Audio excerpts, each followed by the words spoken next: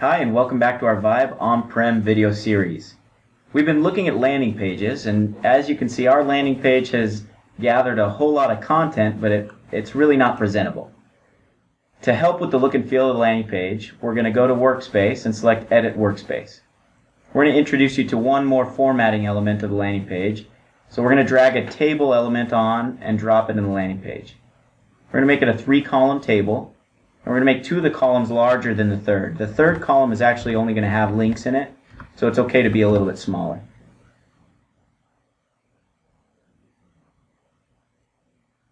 This little compass symbol will help us to click and drag elements and move them around the landing page.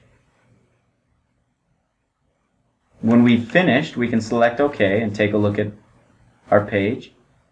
There we go, it's much better. We hope this video has helped.